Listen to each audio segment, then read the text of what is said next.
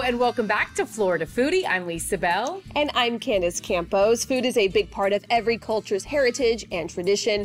Florida is an extremely diverse state, and we can all really enjoy cuisine from just about any part of the globe. Today's guest works to celebrate the diversity of cultures here in Florida and their culinary tradition. Her organization puts on a monthly dinner exploring the food and culture that can be found here. It is called Diversitastic Dining. That's a mouthful. We are so happy to be joined today by Tali Sugisawa, the executive director of FusionFest. Thank you so much for joining us today. First, what is FusionFest? Well, thank you for having me. I'm so excited to be here. So FusionFest is a local nonprofit organization with the mission of celebrating all the different cultures that we have here in Central Florida. And we do that by sharing stories through our film program, our Diverse Orange talk show. We do also that by showcasing talents, by supporting local businesses that are ethnically diverse, and by putting a big show on a free 2-day multicultural festival in November. So the whole point, our whole mission is for people to learn about different cultures, like to showcase and share their backgrounds, but also learn from different cultures.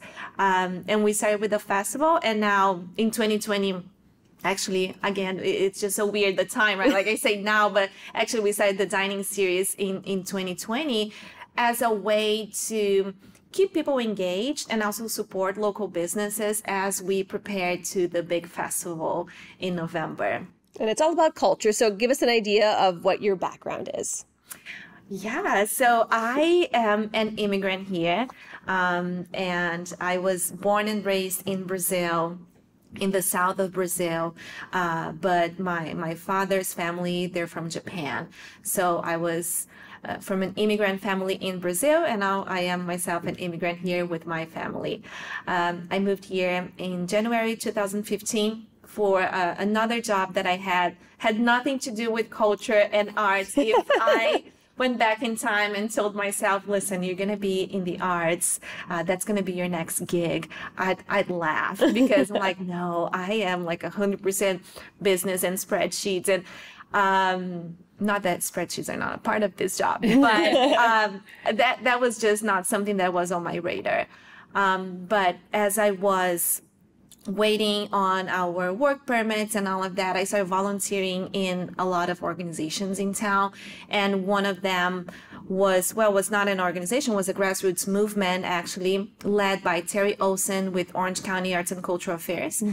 And I just started volunteering in their committee, which was put together to talk about how we can celebrate the different cultures that we have here. So we had about 40 people, 3 from each region of the world, kind of, and we met monthly just to talk about ways we could do that, honor who we are, our backgrounds, but also, like, now we're all here in Central Florida.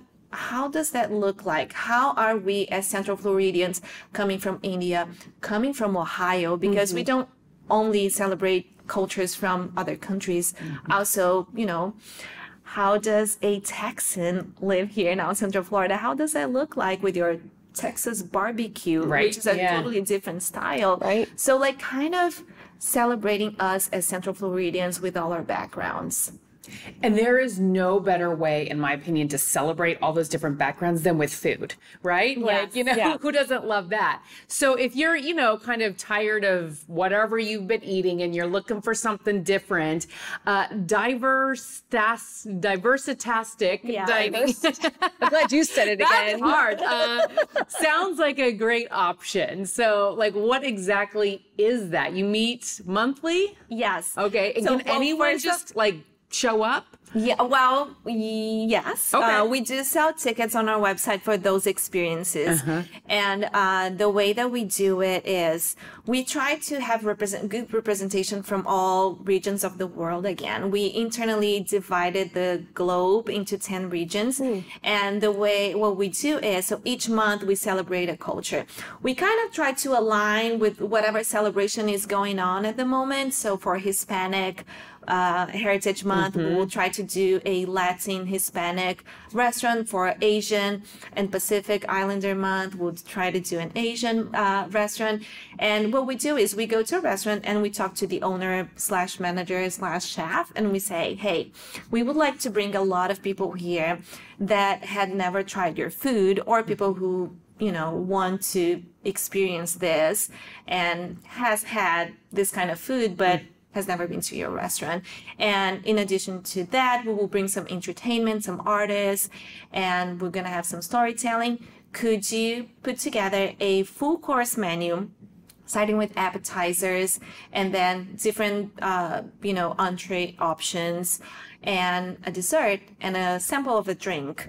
And then we will just organize everything and bring those people here. Wow. Yeah. So that's what we do. And then we have all, because of the festival, we have all these connections with local artists and organizations as well. So let's, let me give you an example. In January, we did India, but we did Punjabi area, which is totally different from other areas, the northern part of India. So you could have, I'm sure you all had Indian food, but have you had Punjabi food? I can't say I did. don't even know if I have. Right? You know? Yeah. Right?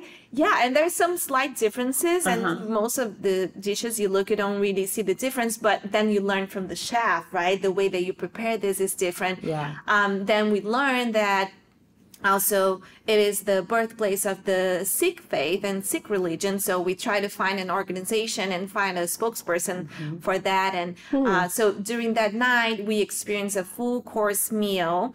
And also, we learned about the Sikh faith and how did that come about. And we had dance from the Divyani dancers that are kids who are learning, and the parents are trying to keep their heritage alive. So that's what happens on Diversitastic Dining. We do sell tickets on our website at FusionFest.org/dining. And because most of the restaurants, well, all of the restaurants are, you know, small businesses, they don't have a lot of space. So we do sell out pretty quickly as soon as they're open. Usually about 50, 60 guests is our turnout and the capacity of restaurants. And it's just a great night. Like this Sunday, we just celebrated Cuba. We did Black Bean Deli, and we had a visual artist painting live. Beautiful. And shared his story of coming to the United States and how was his immigrant experience coming here, not speaking the language. And another person also shared his story. And I mean, it was fascinating. Immersive. Yeah, well, this seems like a great like date night thing that every couple should do every month. Yes. And we had a few guests say that they saw at a Orlando date night guide and like, oh my gosh, that's great. Yeah. So we have singing, we have dancing, we have storytelling, chef talk, and again, the whole point is for people to just learn about something new and, you know, from a person that could be their neighbor. Right. Yeah. And so what is the cost to attend something like that? And does it help you raise money for other events that you put on? Yeah. So to be honest, we usually break even on those because, or sometimes we lose money if we don't have a sponsor, but it is just so dear and close to our mission that it just became part of our program because we come in and we also shoot a commercial for the restaurant. So before, when we close, okay, we're going to do this, we bring a videographer and we do this 1-2 minute commercial that we also boost on social media. That's how we promote it. We show how the food is being cooked and all of that. So tickets are on our website and they're usually $49. We try to make it as affordable as possible. We want for all the communities to be able to come and enjoy. And it's all included. Full course meal, live entertainment. Yeah, it's great. That is a great deal. I mean, and there's so many times where you're just like, I'm not sure if I'm going to like that. I don't know what to order. And what are, you know, some places that are just different, you know, something that you haven't really experienced. So, I mean, that's just a great opportunity. What's been your most favorite night? Oh my God. If you had to pick one. Okay. I'm gonna say, well, Punjabi, India was really interesting because I learned a So lot. much, right? Yes. But I'm gonna say like South Africa. We did in February, South Africa at the Browns Kingdom Museum, and they have a restaurant inside the museum. I didn't know, and we focused on South Africa. We had amazing drummers, dancers, and people also sharing how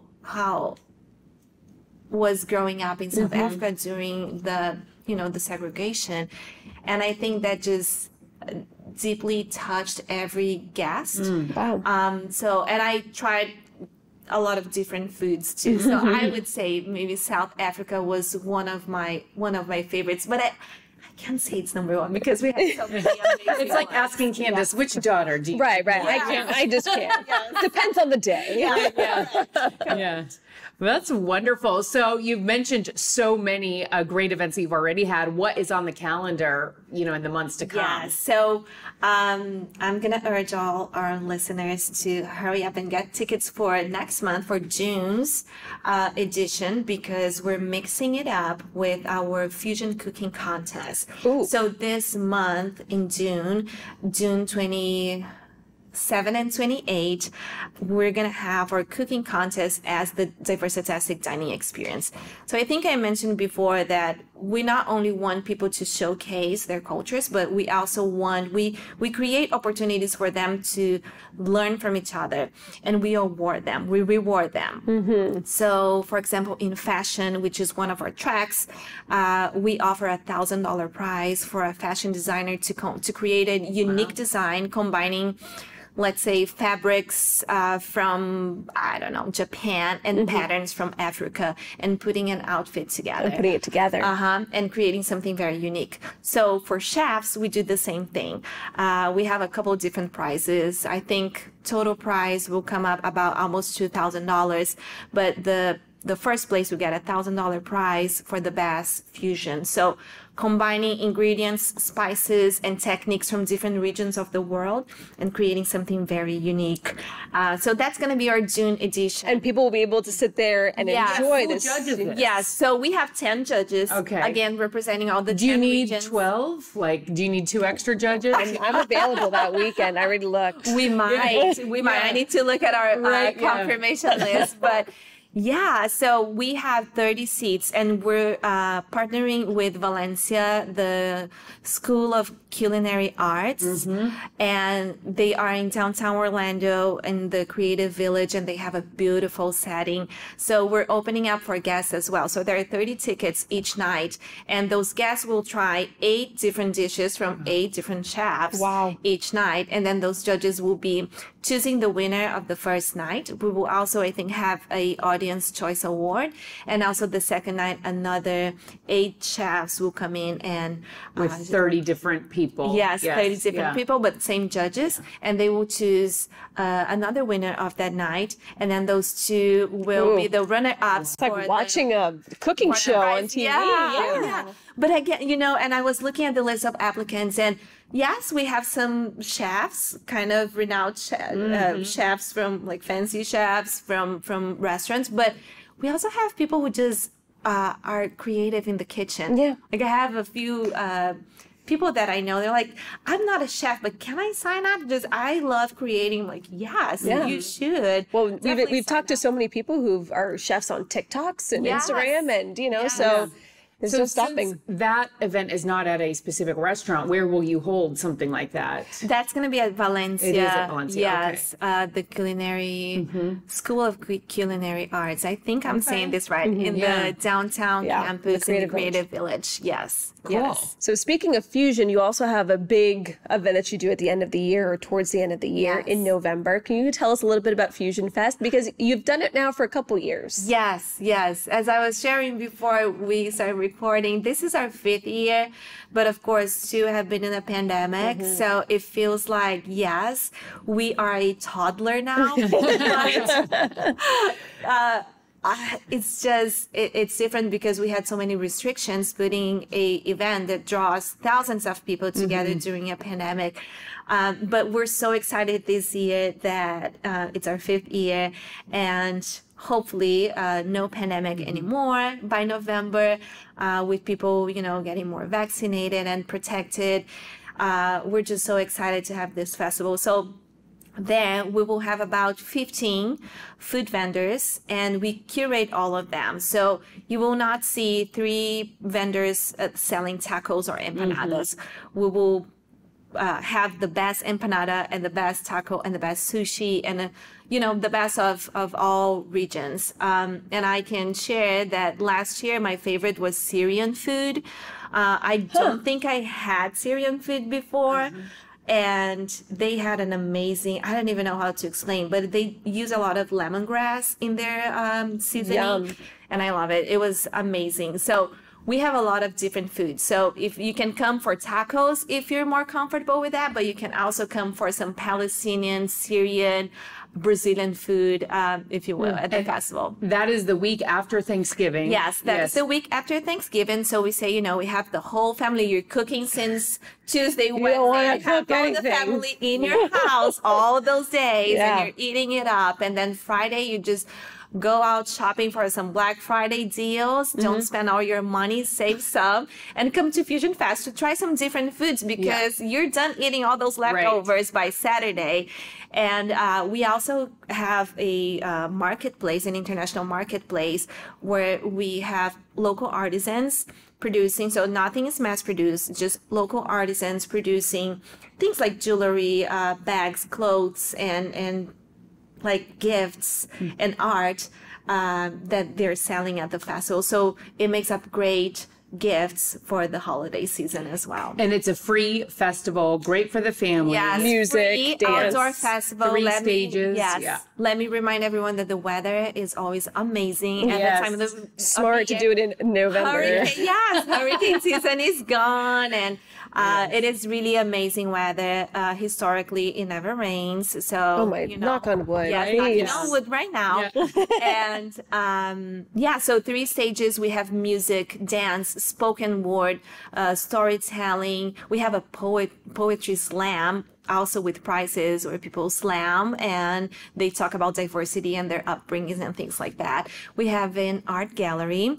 I think this year we are exhibiting 20 local artists with the theme of home. So what does home mean to you, culturally, your heritage, and being here in Central Florida? So a full gallery with all those 20 artists. And what else? Well, we have a family village. So people with kids, bring your kids. We will have workshops from different cultures and games. Fun. So kids can come in. So my daughter last year, she learned how to make an African doll with, I don't even know the name of those materials, like corn husks.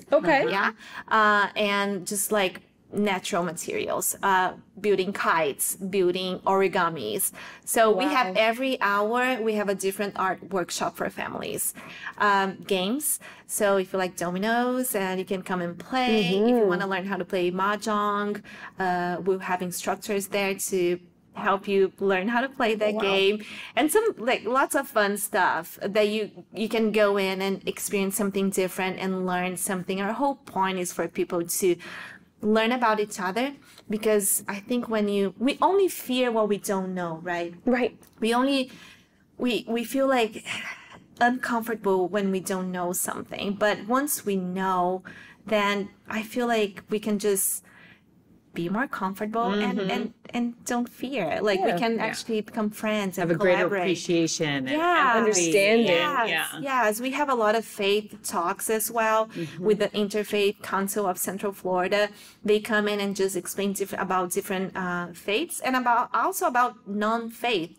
I don't remember what they're called, atheists, but also they're called other things, another term for them. But there's also that, like world views. And so we also have a film program, short film program, where we pair filmmakers and film subjects, which are people who just want to share their journeys, the story of their journeys to Central Florida.